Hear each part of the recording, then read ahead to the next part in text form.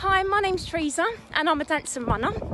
I'm unable to run with my club at the moment due to the current situation with social distancing. But my club have come up with a really good idea to keep us motivated.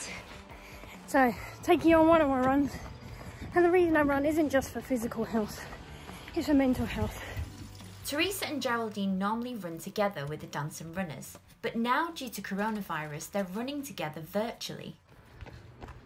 During this very surreal time with coronavirus, you know, you just put on your orange top and you feel part of a community. Even though you can't physically be together, you can share your runs in the running group and they support you and celebrate with you or pick you back up if it's not been the greatest run.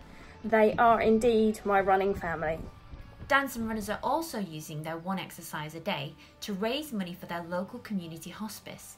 Usually we have about 400 patients on our caseload in the community. At the moment we've got about 700. So as well as the operational and logistical challenges that we face and the extra demand that we're seeing, we also are finding that our charitable income is massively affected by this crisis.